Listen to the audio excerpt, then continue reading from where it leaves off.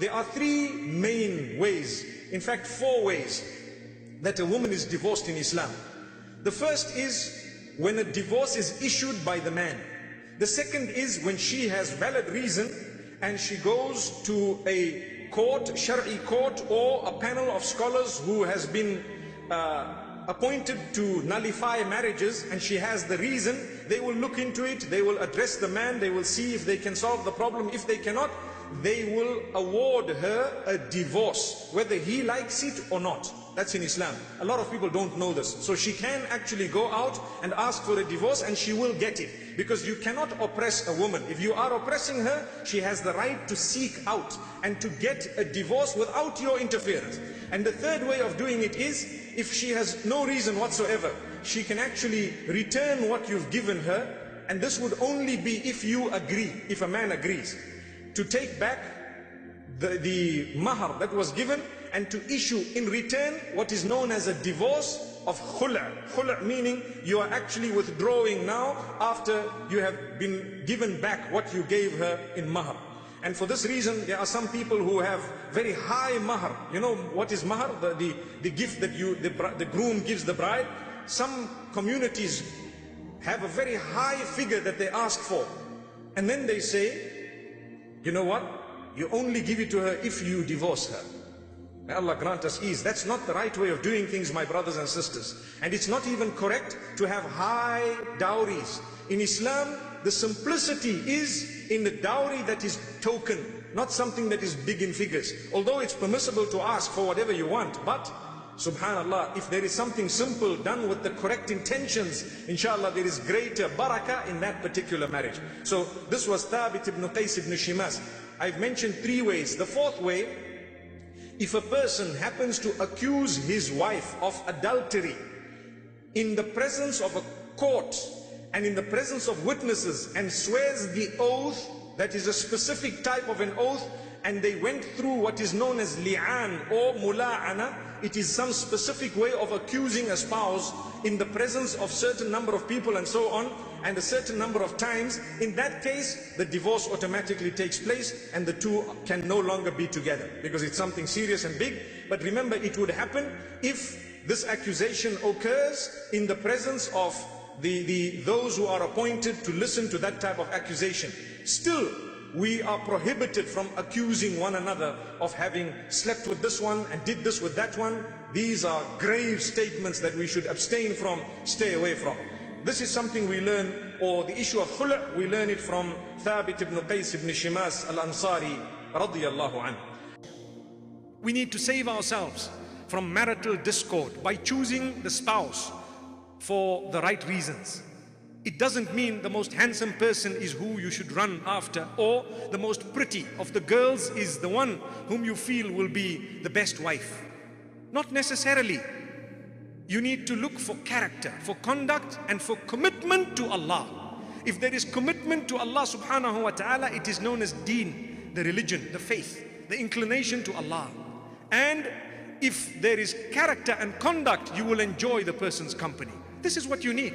So Allah subhanahu wa ta'ala warns us, and He speaks about divorce. He speaks about the rights of men and women. Many people, they come into the house and the man says, I'm the boss here, I'm the boss here, so you do exactly as I say. You're a woman, you're supposed to be under me, and I can tell you anything. Now come, kiss my toes. Astaghfirullah. Astaghfirullah. Honestly, there are people who do this. There are people who say this. But Allah says in verse number 228 of Surah Al-Baqarah, وَلَهُنَّ مِثْلُ الَّذِي عَلَيْهِنَّ بِالْمَعْرُوفِ. Indeed, for them, meaning for the women, are rights just like the men have rights. You need to fulfill each other's rights. Some of them are interlinked, some of them are the same. Some of them, the man has more rights than women, and some of them, the woman has more rights than the man. This is Allah's plan. So Allah says, fulfill each other's rights, respect each other, help each other. Remember, that is your spouse. Make life easy for them, not difficult. And Allah subhanahu wa ta'ala then speaks about the scenario where the marriage is broken down, totally broken down. In the verses of Surah Al-Baqarah, Allah subhanahu wa ta'ala explains to us how divorce takes place.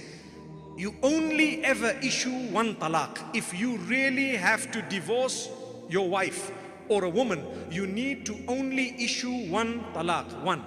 A lot of people think, oh, I just rattle out this word thrice and that's the way you divorce a person. That's wrong. That is actually a sinful way of doing things. You need to know that. It's wrong. You only ever issue one talaq. And thereafter you are given approximately 3 months to reconcile if you wish. And if you haven't, then she can marry whom she wants, and as it is, your life continues. But if you have reconciled within 3 months, alhamdulillah, you can take her back and you can live once again. And then you issue a second talaq if you do not get along thereafter. After the second one, you only have the last, meaning the third. When the third happens, you cannot get back to her. So people say, I've divorced my wife thrice. I can't get back to her. Why? Well, you tried once, you tried a second time. Now the third time, let someone else try. Subhanallah. Perhaps they will get along with someone else. The third time meaning, once you divorced her, you issued one talaq. And then you lived again, you didn't get along. And everything broke down beyond repair. Another talaq went through. It broke down again beyond repair. Now a third time, if she marries someone else, perhaps there will be better qualities in that person. And if, without your planning or interference, she happens to be divorced from the second person, it only makes sense that she will now appreciate you. The reason is, she will realize this man had 20 weaknesses, but the guy I went to after him had 200 weaknesses. Subhanallah. This man used to smoke 10 cigarettes. That guy used to smoke 10 packets of cigarettes. May Allah subhanahu wa ta'ala forgive us. So then when she comes back, she will appreciate it. So this is one of the very important points that Allah subhanahu wa ta'ala raises. However, when the period of iddah is being passed or is passing, Allah subhanahu wa ta'ala warns us. And Allah subhanahu wa ta'ala says, you don't take back a woman in order to punish her. Some people say, you know what, I'm going to punish this woman. I'm not going to divorce her. I'm just going to keep her and let her hang. Let her do what she wants. Astaghfirullah. Did you know that she can actually get what is known as a fasakh? Fasakh meaning she can get a nullification of that marriage. She can actually do it without you. Do you know that? If she has legitimate reason. A lot of the women don't know this because we've kept them in the dark. We don't want them to know this. But they can actually get a nullification of that nikah.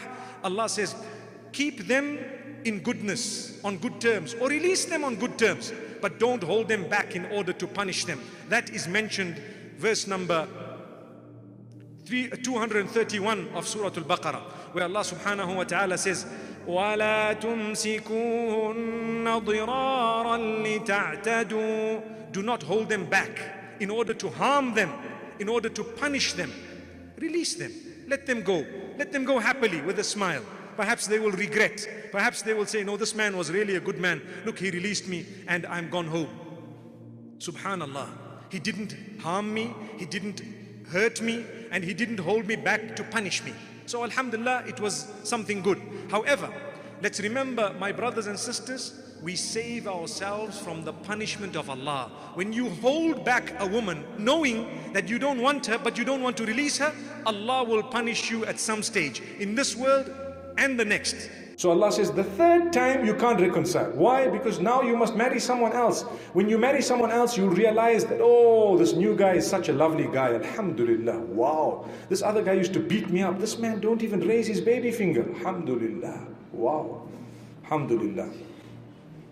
But if it's the other way around, and this man, the first guy, he might have sworn you, but he never beat you up, and the second guy starts beating you up, you're going to tell yourself, oh Allah, help me to go back to that guy. Oh Allah, I regret. I really regret. Oh Allah, help me. So Allah says, no problem. If the divorce goes through from this man, guess what? You're allowed to go back to him. Why? so that you will now appreciate him, because he had 20 weaknesses, the new guy had 200 weaknesses. So that's the whole purpose of not being allowed to go back to the same guy unless you've been married to someone else, and without anyone's interference, out of normal relationships not getting along and being divorced because of proper reasons. Then you go back to the first guy. That is the proper way. But some people, like I said last week, they do what is known as halala. Oh, this guy issued 3 talaqs. Now do you know what? Let's go and do some halala. What's a halala? The hadith says, لَعَنَ اللَّهُ الْمُحَلِّلَ وَالْمُحَلَّلَ لَهُ. Allah has cursed the one who does halalas and the one whom it was done for. Where people say, oh, divorce thrice. Okay, do you know what? Let's organize one of my connections. You can just marry him, and the next morning he'll just divorce you, and then you just wait for the iddah and we'll get married back again. Are you playing with the law of Allah? Do you think that that's a joke? Do you think that that's the law of Allah? Astaghfirullah. You are cursing yourself and everyone else. It's over. The game is done. May Allah subhanahu wa ta'ala protect us. I know of a real life case in the UK where there was a guy who used to do this, and one day he married someone. It was one of the people's wives, ex-wives, who was divorced, and he didn't divorce her, and today they've got 4 kids together, and he says, wow, she's the best of all the women I've ever had. Astaghfirullah. And that other man no longer talks to him. This is a joke. It's actually such a great insult. It's dropping and degrading a woman to lower than an animal. Astaghfirullah. How can you do that? How can you even think that that's Allah's law and His command and His instruction? Never. Don't play with the rules of Allah. Life is too short. We go back to Allah and we regret. May Allah subhanahu wa ta'ala forgive our shortcomings. May Allah strengthen us. So Allah says, lodge them in a section of where you dwell out of your means, and do not harm them in order to oppress them. Now, out of your means would also include that in the case where you cannot lodge them in your own home because of how small it is, you may want to pay their rental for where they are. And if they do happen to be in their own parents' homes, for example, you may want to chip in slightly in order to show at least that you have been concerned about someone you were married to. The problem with us is when divorce occurs, it is so ugly, so ugly. Sometimes we need to learn from the non-Muslims, where they divorce, but it's not that ugly. It's not so ugly that you treat a person like they're worse than dogs and cats and animals. Astaghfirullah. Sorry, take the cat out of the equation. But at the same time, it's very bad. We as Muslims should be behaving in a more civilized manner. The Sahaba radiallahu anhum, when divorce happened, they actually told others that, look, I divorced this woman, but I really think she's a good woman for you. Perhaps you might get along with her. I didn't get along because we were different, and so on. And the people appreciated it, and they got married. Amazing. Imagine someone hooking up their ex with another really, really good guy. Subhanallah. I think with us, I don't even want to complete the sentence. So Allah says, and if they should be pregnant, then spend on them until they give birth, which means you have to look after them. Medical expenses and everything else has to be taken care of by this man. It is his child. And guess what? When they happen to give birth, then Allah continues. So it doesn't just stop there, because now they have your child. Listen, Allah says, if they breastfed for you, now that they're no longer your wives, if they breastfed for you, then give them their payment and confer among yourselves in the acceptable way. Which means, if your wife, your ex-wife is looking after your kids, guess what? Islam says you've got to pay her for that. Allahu Akbar. Allahu Akbar. I think a lot of us probably wouldn't even have imagined that this would be the case. Many women don't want the payment. All they want is a bit of respect. That's it, nothing else. Women in general, they're not greedy. All they want is acknowledgement, appreciation, and a slight bit of respect. Once that happens, they don't mind giving you the whole world. Believe me, may Allah subhanahu wa ta'ala grant us a deeper understanding. The problem is when we become ugly and dirty and we become people who don't appreciate, then everything changes. People, it seems like they've become materialistic, and they're not. But from the perspective of a male, it is important that the males adopt the law of Allah and make this payment. And let's not be ridiculous, right? I'm breastfeeding your child. If you take a look, it's going to cost you $3,000 a month. Come on, relax. So because Allah knows that some people might be ridiculous, do you know what He says? Listen to what he says. Let's go back. And if they breastfed for you, then give them their payment and confer among yourselves in the acceptable way. But if you are in discord, then they may breastfeed for him another woman, meaning for the father. So the father may look for someone else to breastfeed the child, to look after the child. Wow, in that case, what happens? In that case, well, it was too expensive with the mother. I couldn't afford it. So I actually looked for someone else who was cheaper. So this is why I say it's not an issue of money. It's an issue of respect, appreciation, acknowledgement, understanding the cost. My beloved brothers and sisters in Islam, sometimes the rules and regulations that Allah subhanahu wa ta'ala has laid down are not understood by us. Sometimes they are not understood by a few of us. It is important that we ask in order to understand. And even if we don't understand, it's our duty as believers to adopt the law of Allah subhanahu wa ta'ala. For example, people ask a question. When a woman is divorced or when she has lost her spouse through death, she has become a widow. In that particular case, or in both those cases, she has to spend a period of time known as the iddah, indoors or within her own property or her home. Now, some people ask questions and they begin to say, why is this rule and regulation there? The truth is, it is there in order to protect you, in order to save yourselves from rumor, from various other issues and problems. There is a verse in Surah Al-Baqarah where Allah subhanahu wa ta'ala, in verse number 234, makes mention of a woman who has lost her husband through death.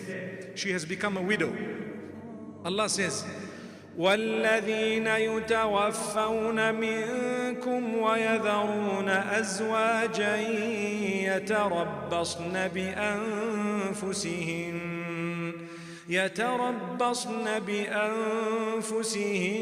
4 أشهر وعشرا.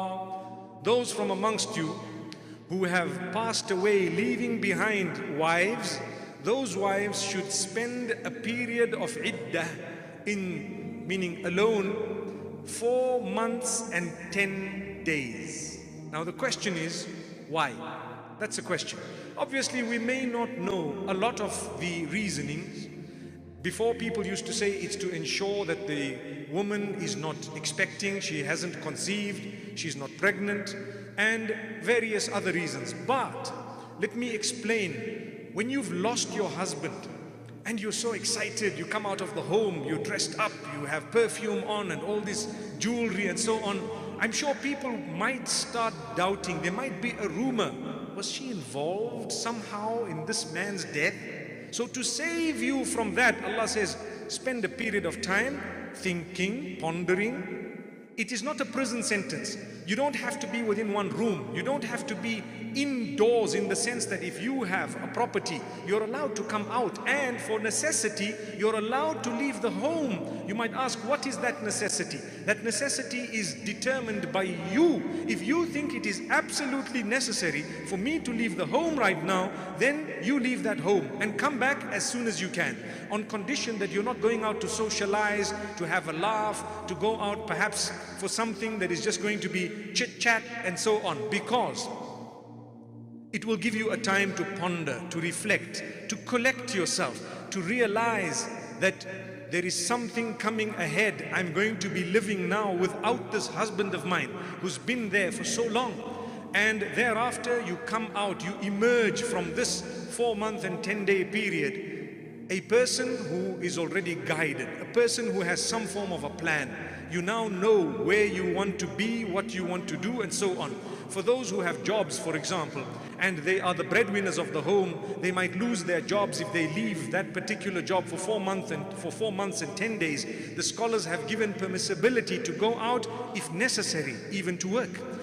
For medical reasons, you can leave. If you are the only person, say for example, who can take the children to school, for example, and in some countries nobody else can do that for you, you are permitted to leave, because that is a necessity. But where it is unnecessary, you should remain indoors. Like I said, you will be protected from rumor. You will be protected from people's comments, from people saying things. The worst feeling is you're trying to deal with the death of your husband and people are accusing you of involvement in his death.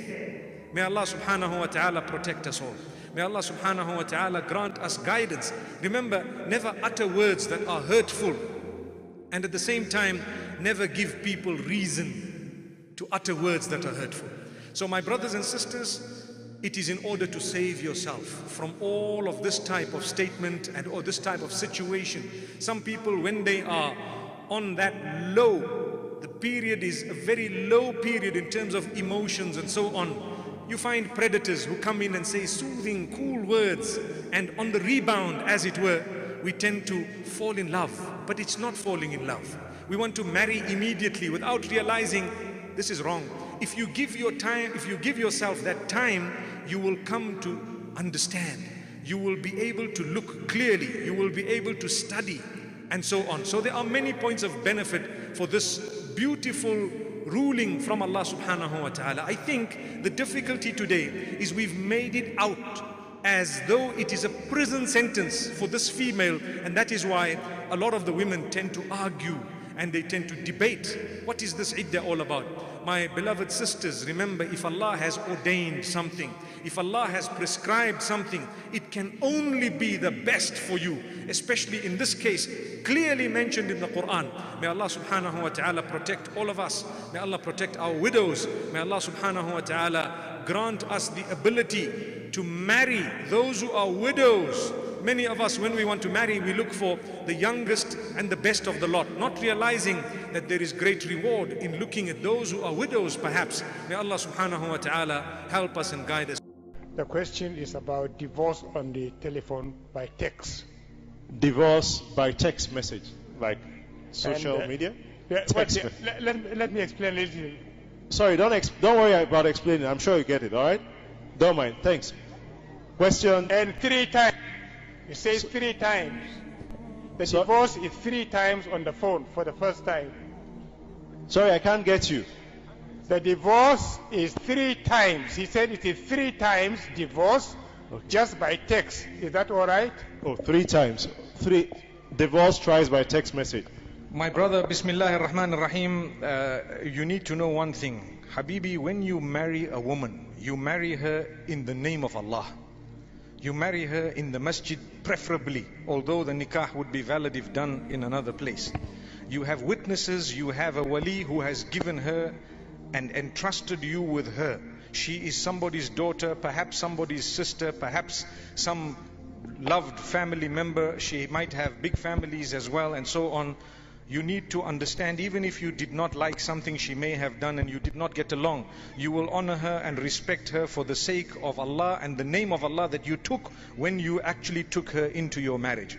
So to divorce her as though she is a dog is actually something very hurtful and antisocial. It is something that a human being should not do, let alone a Muslim. So let's understand that when a person does want to divorce their spouse, it needs to be done with respect. We have a culture throughout the world among the Muslims where people just utter this talaq when they are angry, and then they come back to the ulama and they say, what has happened? I normally say, after you have fired the gun, you know, when you got the gun, you needed to know what the trigger was for. You got a gun, you did not know what the trigger was for. You shot 3 bullets straight into the chest, and after she is dead, you come to the ulama and say, is there any possibility of this woman becoming alive once again? That's what has happened. So why use that particular way? Why would you need to text when, subhanallah, there is a more dignified way of doing things? I am not saying that a text is not valid. There is a detail regarding its validity. But I am first introducing the answer by letting you know that it's the wrong way of doing things respectfully. The respectful way would be to try and solve the matter, to call perhaps some family members to try and resolve. That's the first step. Thereafter, family members would be aware that there is a problem, and thereafter they would guide you or guide her and guide both of you perhaps to whatever they believe is the solution. It may, if no solution was found, be followed up by a talqa. A talqa meaning you ask the ulama. This topic of ours is not to do with divorce, but we will deal with the question because it came in. But the details of divorce, you need to learn them when you get married. One day I was invited to a wedding, and when I was invited to a nikah, I started speaking about talaq, and the people were quite upset because they told me, we invited you for the wedding here and you are talking about divorce. I said, look, if we don't speak about it now, when will we speak about it? It's like giving someone a motor vehicle and they don't know what the brakes are for. They don't know what the accelerator is for. They don't know which way you are going to turn if you move the steering this side, that side. I rather seize the opportunity. Here is your vehicle. We need to make sure your driver's license is okay. So the same applies when you get married. It's not wrong to educate yourself. In fact, you have to know what divorce is all about. No scholar will ever tell you, just send an SMS. No scholar will say that. Now that it has happened, the question is, who sent the SMS? How was it sent? What was the intention when it was sent? Its authenticity. It's easy for someone to pick up my phone, your phone, anyone's phone, find out. People say hubby, people say wifey, people say whatever other beautiful name on the phone. I hope it is actually your wife, please. They have these so it's easy for someone to pick it up and just type out to say I divorce you and so on, and send it to them, and they get the message and they are in shock. But it was sent by someone else. So we need to authenticate and verify. Someone might say, no, it was their number. Ask them. We need to ask them, confirm, was it really this person? If they confirm it to say yes, then that confirmation would actually be taken into consideration when the decree is issued as to the validity of that particular nikah. If it was done properly, in the sane mind, from a person who knows what he's doing and he had the intention of doing it and he issued it in that particular way and he confirms it, then the ulama will tell you that that is a valid divorce, although it was the wrong way of doing things.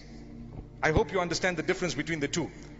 You know, it's the wrong way of doing things, meaning if your child does something wrong and you beat them up until they go to the hospital, you might correct that thing, but it was the wrong way of doing things. It will result in other problems.